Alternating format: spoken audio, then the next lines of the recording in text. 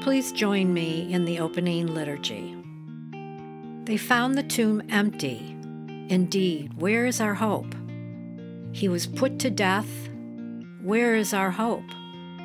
He suffered and was buried. Where is our hope? Did not the prophets reveal that Christ must suffer these things before he came into his glory? Amen and yes. But what of his body? Does he not walk among us now, and do not our hearts burn with joy and anticipation for life now and forever? Yes, but what of the empty tomb? It is indeed empty, and its emptiness has been replaced with grace. Yes, the tomb is empty, and grace abounds. He is risen. He is risen indeed. Alleluia.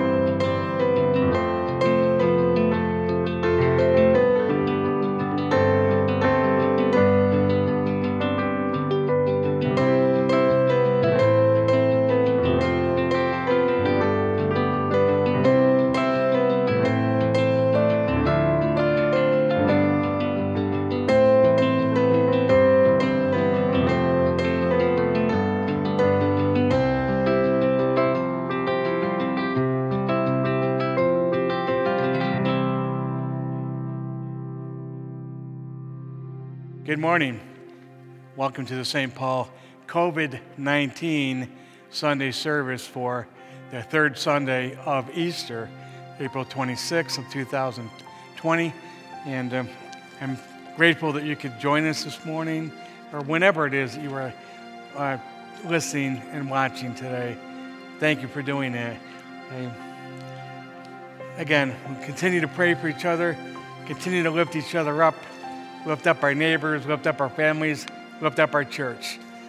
And it'll be over soon. It'll be over soon enough. So we will begin our worship this morning in the name of the Father, and of the Son, and of the Holy Spirit. Amen. Now let us confess our sins before God our Father. Beloved in the Lord, let us draw near with a true heart and confess our sins unto God our Father, beseeching him in the name of our Lord Jesus Christ to grant us forgiveness. Our hope is in the name of the Lord, who made heaven and earth. I said, I will confess my transgressions unto the Lord, and you forgave the iniquity of my sin. Almighty God, our Maker and Redeemer, we poor sinners confess unto you that we are by nature sinful and unclean, and that we have sinned against you by thought, word, and deed.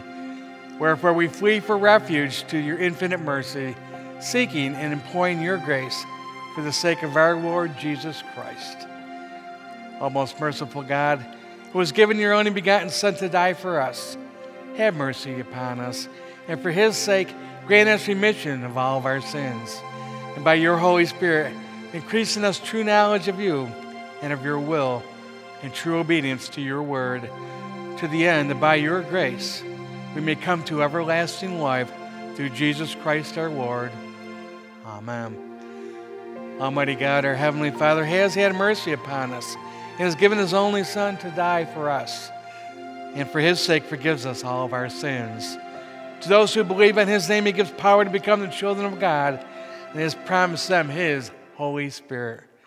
He that believeth and is baptized shall be saved. Grant this, Lord, unto us all. Amen.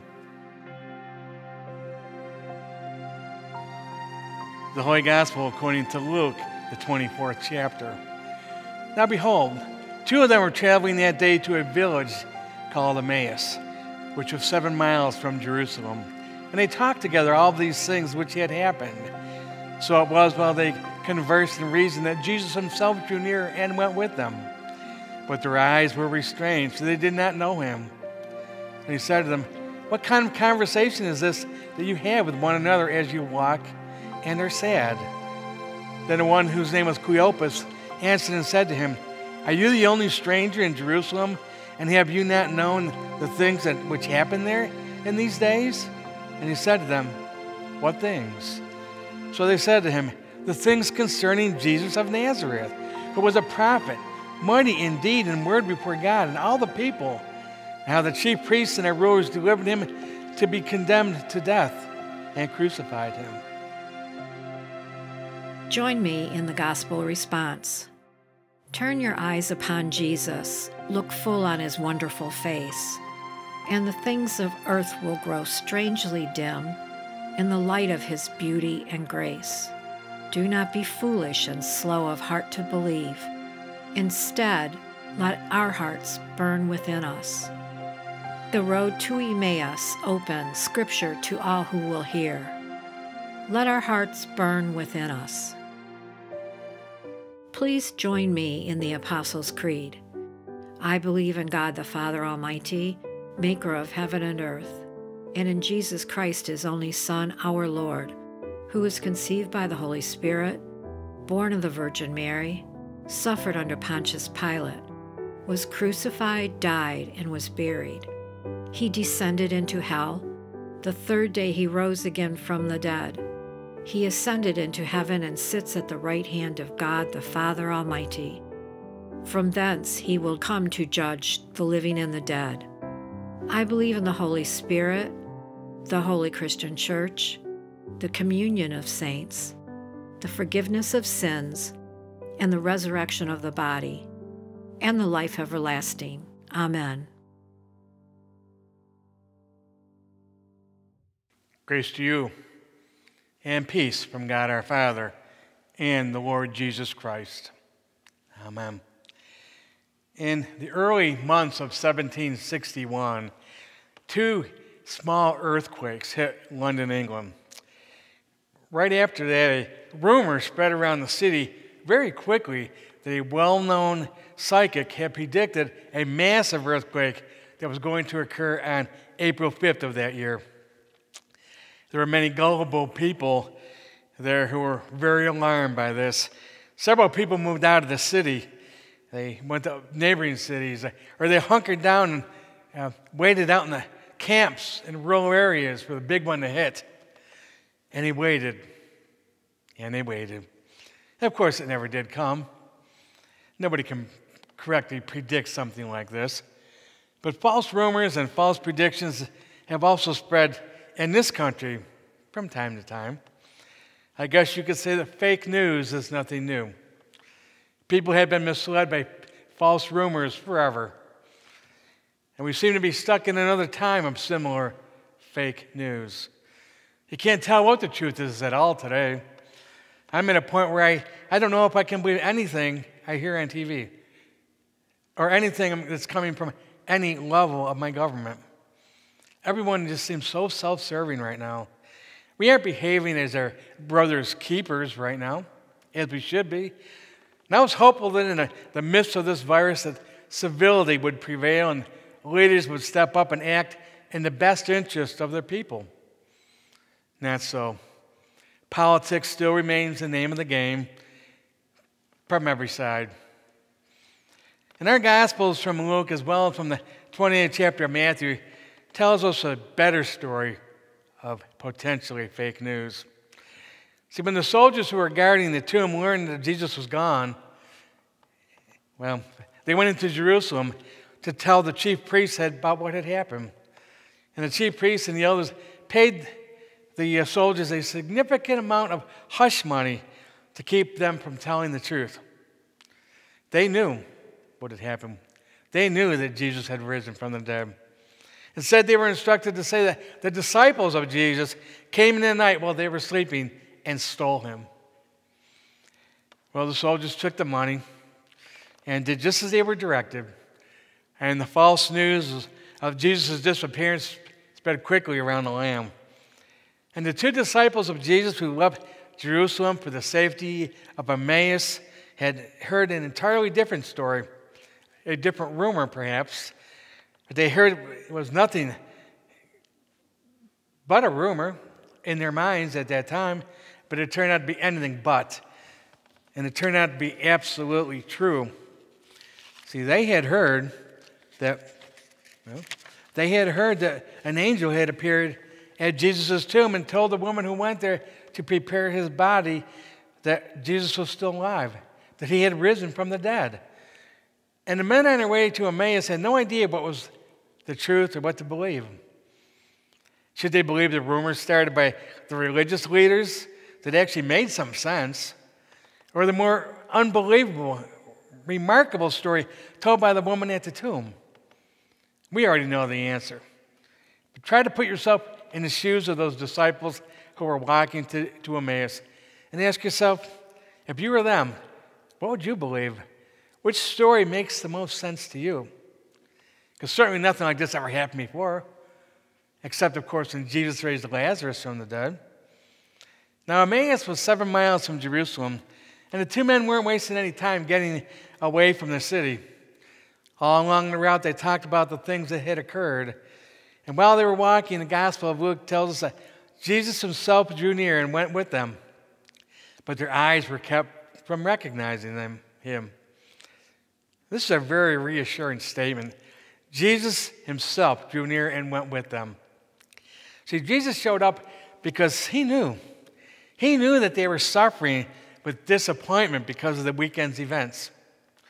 They were there when he was crucified. They knew that he was in a tomb.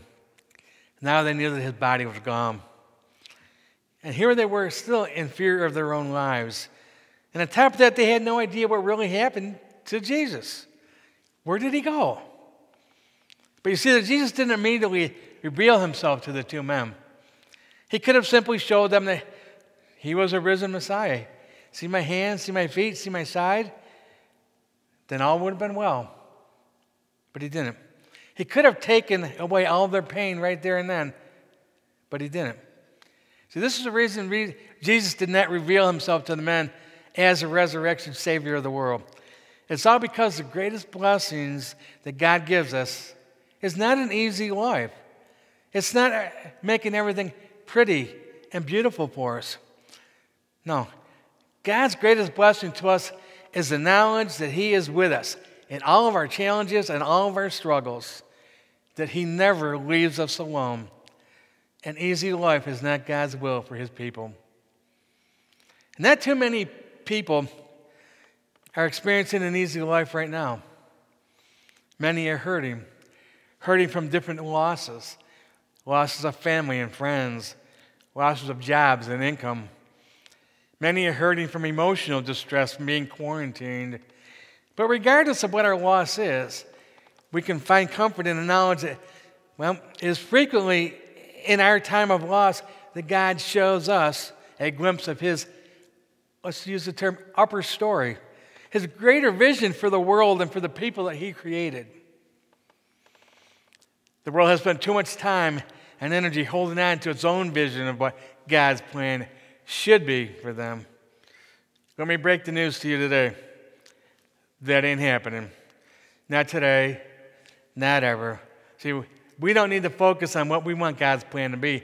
We need to refocus on Christ, because we are being called today, especially today in these times, to surrender to Jesus Christ and his vision of how this world should operate, not our own personal preferences. We are all together in this world right now where many are struggling greatly from an unseen enemy force. We don't understand it. Not once during this attack has God left us alone. And if we allow it, God will use these difficult times to help us to grow in faith, to grow in knowledge of Him and His Word, to grow in love for our neighbors, and to grow into a much closer and everlasting relationship with Him. This is not fake news. This is the truth of the good news of Jesus' resurrection from the dead and His ascension into heaven. Right now, He is there preparing a place for you and I, you and me. This is the truth about Jesus displaying His great love for us.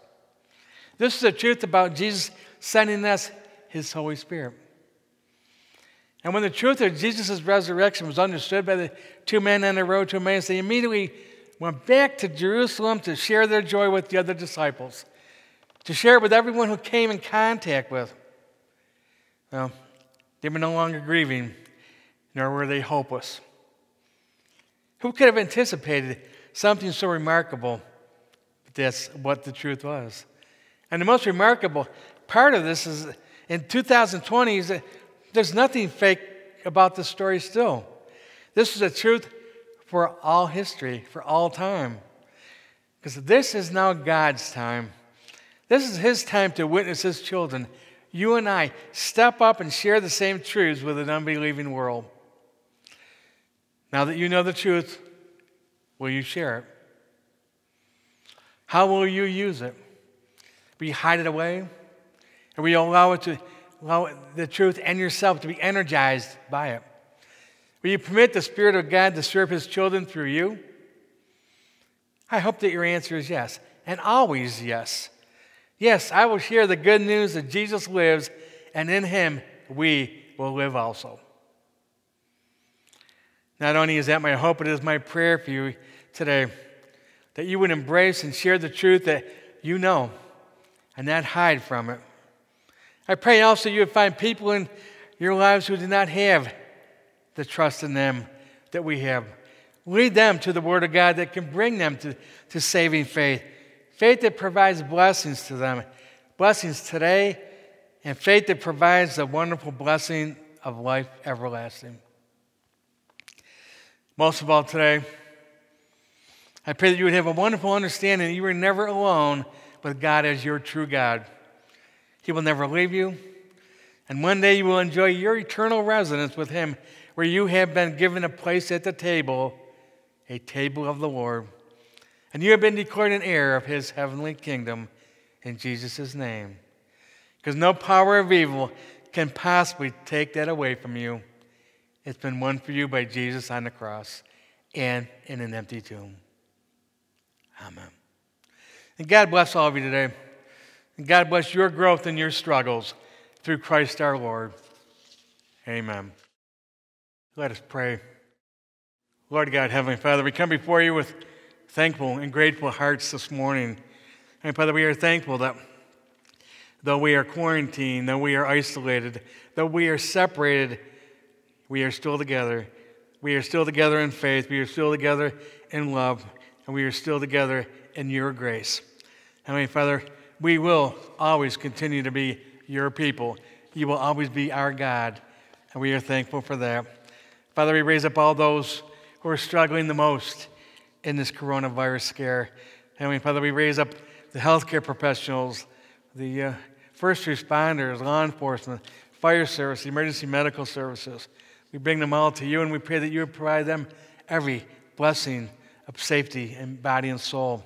Father, we lift up all those who are anywhere working where they are confronted by other people who could potentially deliver this virus to them.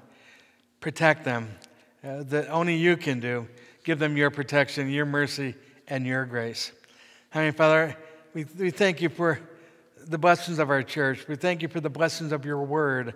And together, let us remain faithful to that, to both the church and your word. And Heavenly Father, let us continue to live with the patience that you have given to us. And Heavenly Father, where we need more, please increase that. whatever blessings that we are needing right now, you know before we need them. And we pray that you would deliver them in Jesus' name. And Heavenly Father, together, we pray the prayer that your Son Jesus has taught us. Our Father, who art in heaven, hallowed be thy name. Thy kingdom come, thy will be done on earth as it is in heaven. Give us this day our daily bread, and forgive us our trespasses, as we forgive those who trespass against us. And lead us not into temptation, but deliver us from evil. For thine is the kingdom, and the power, and the glory forever and ever. Amen. And until we meet again next Sunday, may the Lord bless you and keep you. May the Lord make his face shine upon you. May the Lord shower your days with blessings and peace. Let our hearts burn within us as we savor his grace abundantly and freely given. Amen.